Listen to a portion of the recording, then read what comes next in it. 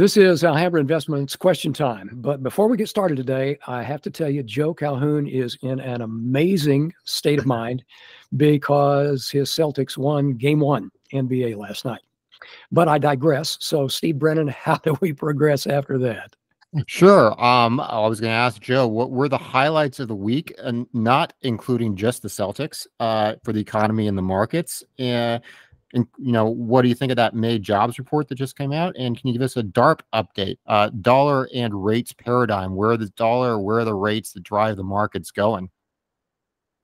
Okay, so I've got a couple of things to cover today. First of all, yesterday we were talking about housing and about whether, if rates come down, do we get more supply and all that stuff. And I said at some point in there, I said something about there's probably plenty of houses in Chicago, kind of implying that maybe Chicago is not in such great shape. Well, I got a call yesterday afternoon from my daughter, who happened to see this video because I send her these things. And she is a University of Chicago graduate. She spent 8 years in Chicago, and she loves Chicago. And by the way, I do too.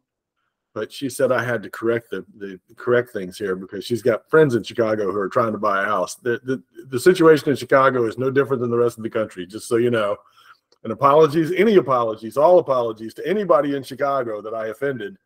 I love Chicago. My daughter lived in Lakeside for a while. She lived in Pilsen. She lived in Ukrainian Village, and then went to University of Chicago. So we are very much love Chicago. Although I will say that I wrote some really big tuition checks to the University of Chicago. But anyway, that's just an update there. I didn't want to make anybody in Chicago mad. I love the place. On the Celtics, I will just say Kristaps Porzingis makes the big comeback after being out for 38 days. 11 points, 3 blocks in the first quarter. He just was hot last night, man. And Jaylen Brown had his normal, regular hot game. So go Celtics. As a little aside there, if you're a gambler, I'm not. But if you are, the winner of the first game of the finals wins the series 70% of the time.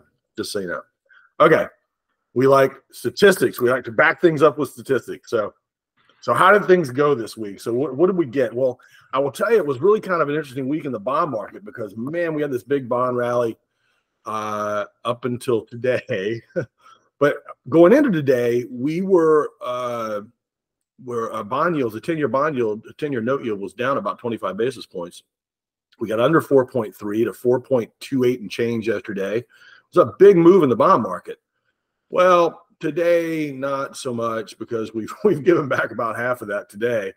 The note yield is up, 10-year note is up about 12 basis points today, based on the employment report, which we'll talk about in a minute. It was kind of a mixed week for economic data. It's kind of interesting. The data actually in some ways was fairly strong, and it's interesting to see bonds rally on that. Of course, we always kind of look at the market and say, what are bonds doing? They're telling us the real story.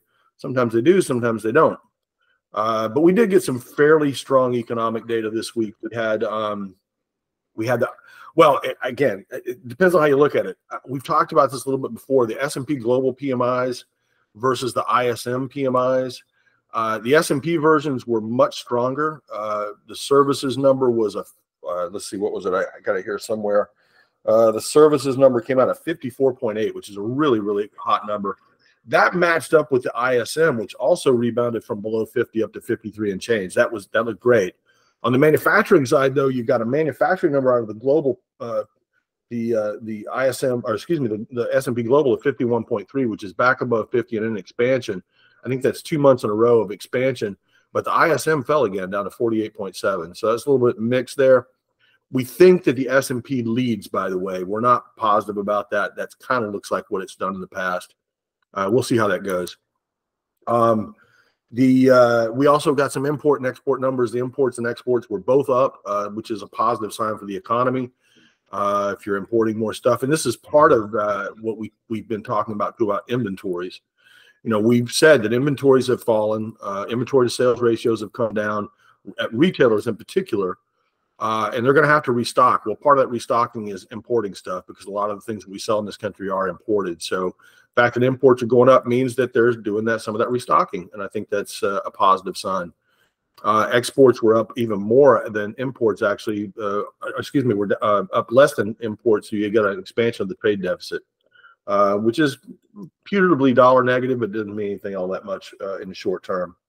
What else did we have this week? Unit labor cost came out 4% plus. That's actually a lot better than expected. Everybody was looking for a number more like 4.8. So that was a better than expected number. But maybe doesn't, and actually is in line with what we saw in the average hourly earnings today, which was up 4.1% year over year. Now, unit labor costs include benefits too, so it's not exactly a apples to apples, but it's similar.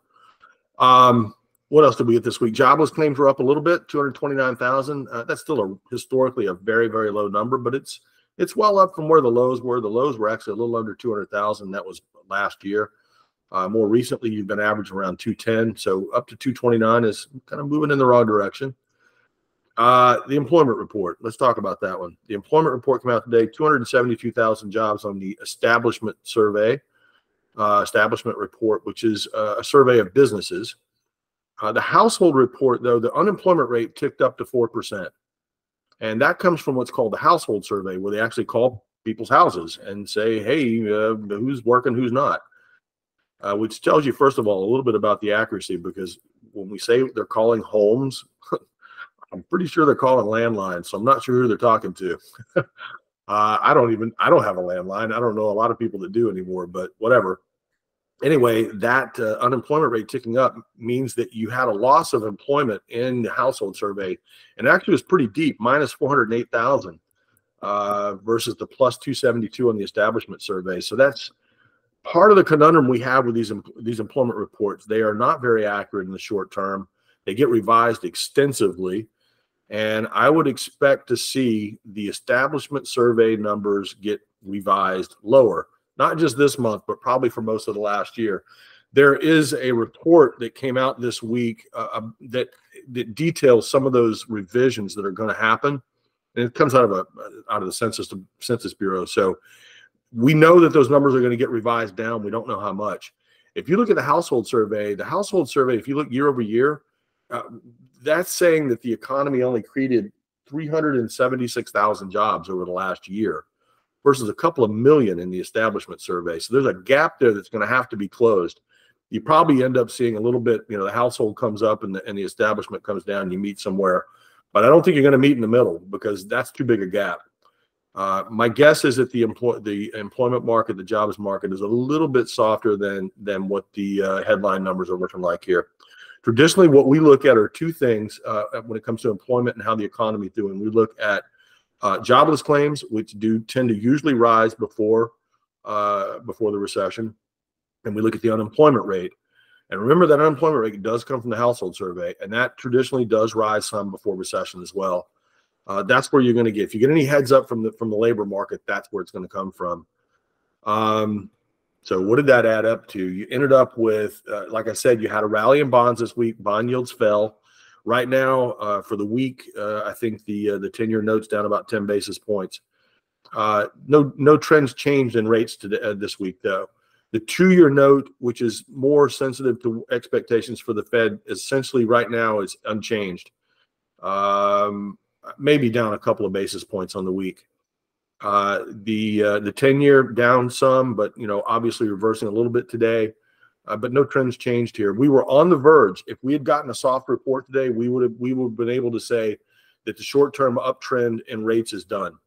As it is right on the cusp. It's very, very close, but it's not there. Same thing with the dollar, by the way. The dollar, responding to those lower rates, was also falling on the week, and now is rallying pretty good size today. And again, right on the cusp. It got right down to a line, where kind of a line in the sand. We've been watching right around 103 3/4 on the Dixie. It got right there and it bounced, and we're 104.7, I think, today. So no trends changed. Nothing's changed. Rates are still in an uptrend. Dollars sideways. Nothing to do. There's no changes. That wraps up question time for this week. And as always, if you have questions you'd like Joe to answer, put them in the comments section down below.